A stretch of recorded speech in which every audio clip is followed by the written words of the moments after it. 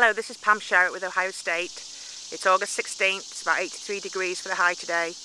This is 5/8 ryegrass grown on a sand root zone. You can see we've got some severe physiological stress going on right now. There is no evidence of disease, no spores, no active fungi on here. This is a physiological response. We've had very high temperatures and humidity this summer, and just this week we've had ET rates go back up to probably 0.2 or 0.25 inches a day. So the turfgrass plants are transpiring with very little roots, and we think this is causing just plant collapse and plant death. Some of these ryegrass cultivars are doing much better than others. This is one that seems to be doing okay so far. This is one obviously that not doing so well in the heat with these high ET rates. So this is where we are right now. It's obviously a bigger problem on golf course greens than it is on sports turf, but even on sports turf with these low cut ryes that are under stress, these high ET rates at the end of this hot summer really aren't helping.